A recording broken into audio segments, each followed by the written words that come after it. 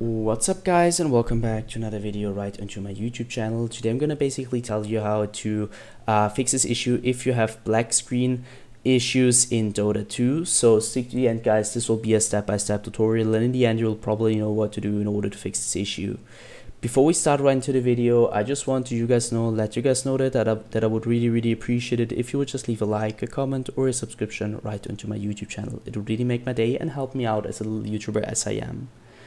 Especially subscribing would be a big support for me guys. You would support my work here on YouTube a little bit, and I'm gonna really be thankful for that, and I'm gonna thank you for that. And I would just say let's get right started. So as the first step, and basically just only step you could possibly do, is basically navigate to the bottom left corner of your screen, clicking onto the Windows symbol, and use the Windows search function in order to find the Windows Defender Firewall. So type in Windows Defender Firewall and click onto that. Once this window pops up, I want you to basically click on to allow an app or feature through Windows Defender Firewall. And once this window pops up, you need to click onto this sign, so change settings. This could take just a few moments, so wait patiently. As the next step, you're going to click on to allow another app.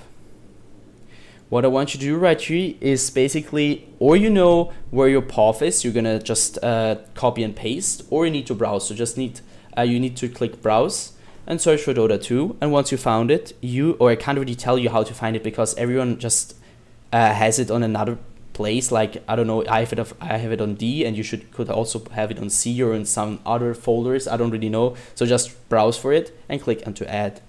Once you did that, you should be able to click apply, and this should fix your issue. Yeah guys, that's it for the video. I hope I could actually help you out. If it was like that, just leave a like, a comment, or a subscription. I'm gonna really be thankful for that.